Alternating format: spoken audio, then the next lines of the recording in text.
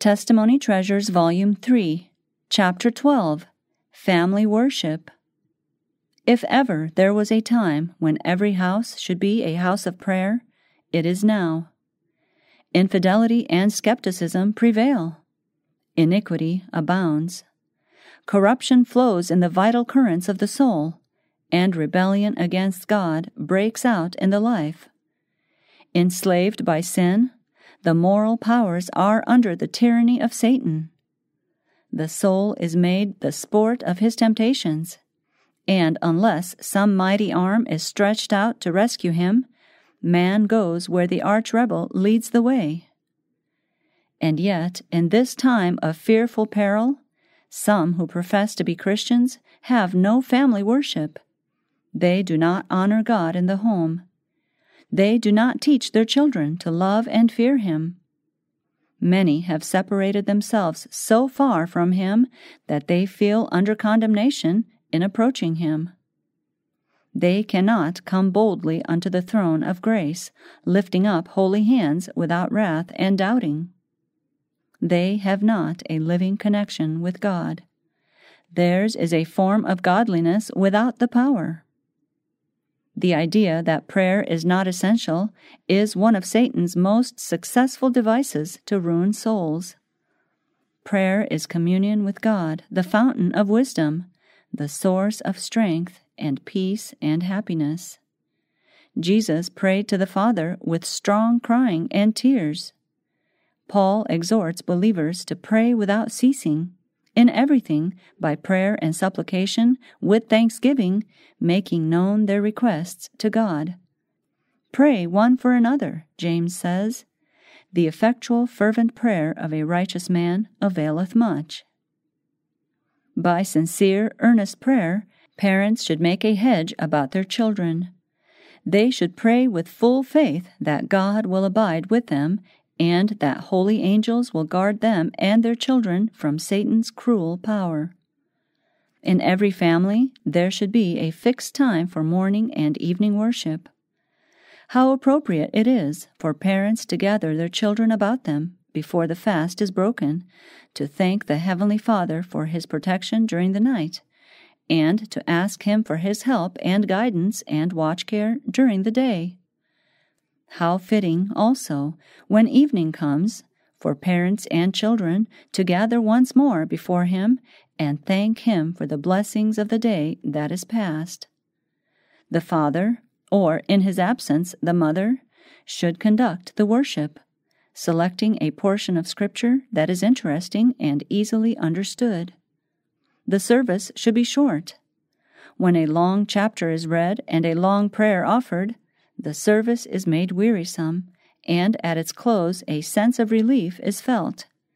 God is dishonored when the hour of worship is made dry and irksome, when it is so tedious, so lacking in interest, that the children dread it. Making the worship interesting. Fathers and mothers, make the hour of worship intensely interesting. There is no reason why this hour should not be the most pleasant and enjoyable of the day. A little thought given to preparation for it will enable you to make it full of interest and profit. From time to time, let the service be varied.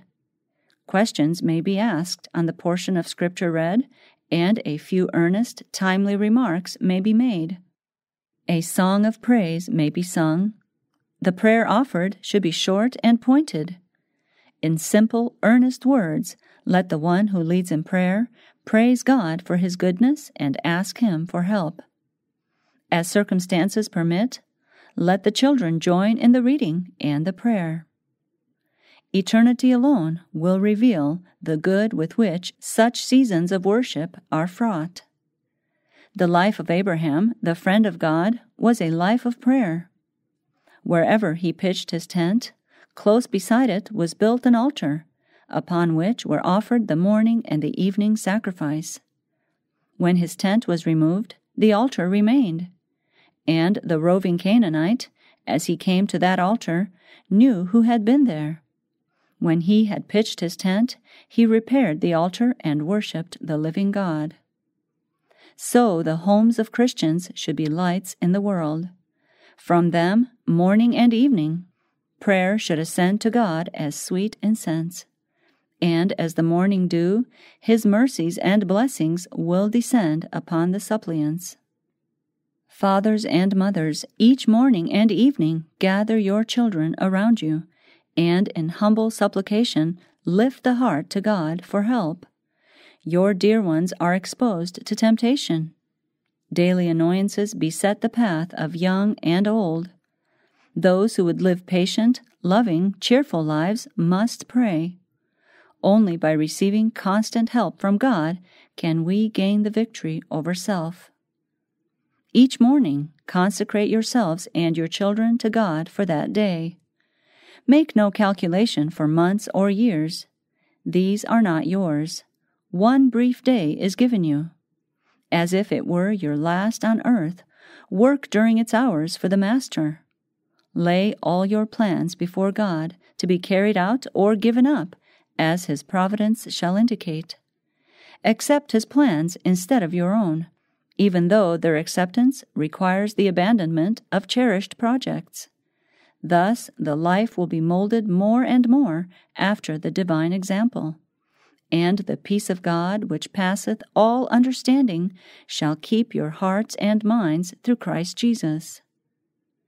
Christ is the connecting link between God and man. He has promised His personal intercession. He places the whole virtue of His righteousness on the side of the suppliant. He pleads for man, and man, in need of divine help, pleads for himself in the presence of God, using the influence of the one who gave His life for the life of the world. As we acknowledge before God our appreciation of Christ's merits, fragrance is given to our intercessions. As we approach God through the virtue of the Redeemer's merits, Christ places us close by His side, encircling us with His human arm, while with His divine arm He grasps the throne of the infinite. He puts His merits as sweet incense in the censer in our hands, in order to encourage our petitions. He promises to hear and answer our supplications.